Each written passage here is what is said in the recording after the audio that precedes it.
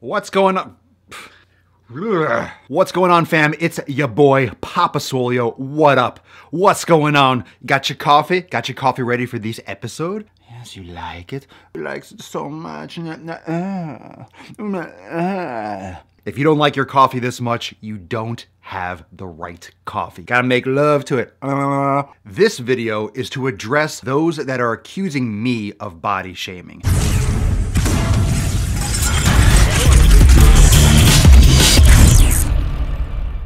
For those of you that don't know my other content on Instagram and my Daily Swole podcast, I talk a lot about fitness topics, and I am confrontational in the sense that I use the full breadth of my language. I call fat people fat, I call lazy people lazy, I'll even call an ugly person ugly. I'm just kidding, you're beautiful. You're beautiful. But I am a huge proponent of free speech. That's how we formulate ideas. That's how we get points across. That's how we discover new things. That's how we communicate. I love swearing. I swear on my podcast. I use excessive swearing because it gets the full emotion when necessary. Swearing is pretty much all human emotion just slammed into words. And they're fun to use, and it's part of our language. We should get over it. If you're offended by language, go watch something else. Now, to get to the point, fat acceptance, body acceptance, all this victimization that is happening in our society. It's going from one thing to the next. It's like follow the bouncing ball.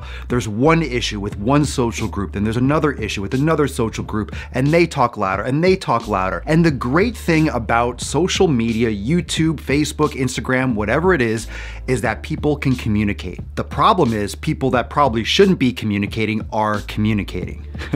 Really, but everyone can communicate, right? So everyone has a voice and everyone can have a loud voice if enough people support them and, gather around their cause. When it comes to being obese, we know for a fact that being obese is a health risk. It's a health risk for the person that's overweight, and it's a health risk or financial risk and strain for the rest of the country, for people that have to pay for the health care, that have to pay to support people that can't help themselves. I am not talking to people that have medical conditions of no fault of their own that are very obese. Okay, we all have cards that we're dealt, and we do the best, or some of us try to do the best with the cards, with the hand that we have. Most obesity is self-inflicted. Being fat doesn't just fall in your lap, it falls into your mouth. You're eating too much and you're eating the wrong foods, and you're not exercising.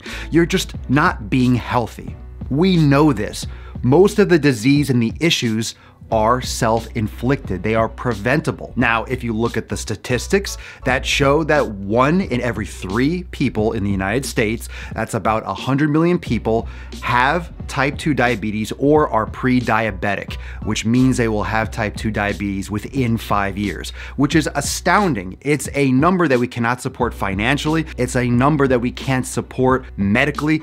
It's just out of control, and it's preventable by making better choices with our physical exercise and with our nutrition. The information is out there. All I am doing is addressing the facts. If you are fat, if you are overweight, whatever you want to call it, horizontally challenged, I don't fucking care what you want to call it. The truth is the truth. You're either at higher risk for a disease or you're at a lower risk for a disease. I'm not fat by any standards. I have muscle, I have a beard, I have hair. Does that mean I'm immune to disease? No, of course not. That's why I am trying every single fucking day to do better, to do the best that I know how, to take care of my body, mentally and physically. I think you should be ashamed if you are not taking care of your body, and to embrace it and to promote this fat acceptance that, oh, I'm overweight, love me for who I am, I'm big, I'm beautiful. You can be a wonderful person. I'm not saying anything about your personality, but to embrace and to promote being overweight and eating whatever you want,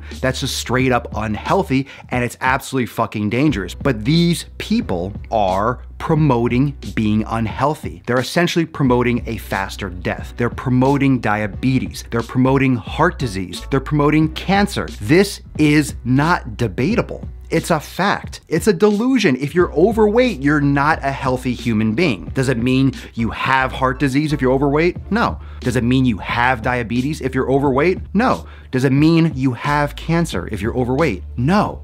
It puts you in a higher risk category. And that strains everyone. So I am calling out to all of you that are fat. I'm calling out to all of you that are not fat to use the words that you need to use to describe the situation at hand. If you are fat, own it. Step up, join a fitness program, join a gym, start getting healthy, start walking, start making better food choices, better food decisions. If you are fat, it doesn't offend me personally. It's your life. If you want to be miserable, that's really up to you, but you're not helping yourself. Don't be overweight and fat and join this fat acceptance movement and call everyone a body shamer just so you could have a community, just so I can be the enemy, just so I can be blamed for your shortcomings because it's your fault. You're blaming me for something that's your fault. You are overweight because of you. You're fat because of you. You're not fat because of me. What did I do? I'm putting out information that's gonna help keep you from gaining fat. That's gonna help keep you from being unhealthy. That's what my podcast is all about. That's what my content is all about at the core. It's about making sure that you get the most out of your life. And getting the most out of your life isn't eating your way to an early grave. This is the issue. Free speech is in the crosshairs. It's not about you getting insulted. If my words insult you, that's not my fault. I will risk being offensive to say the truth. I will risk being offensive to say the words that need to be said. Whether or not you get offended, that's on you. Why are you getting offended by me saying the truth? By me telling you the way it is, why does that offend you? Perhaps you're not happy. Perhaps you have low self-esteem. Perhaps you're frustrated, but the information is here. Are you working to make a difference? Are you working to get better? Are you working to lose fat? Are you working to be healthier? Because if you're not, you're affecting not only yourself, but everyone around you and society. I don't see fat people and hate them. I'm not mean and rude to fat people, but to deny that they're fat is absolutely fucking insane. It's absolute denial to reality, and it's extremely dangerous to our culture and to our future.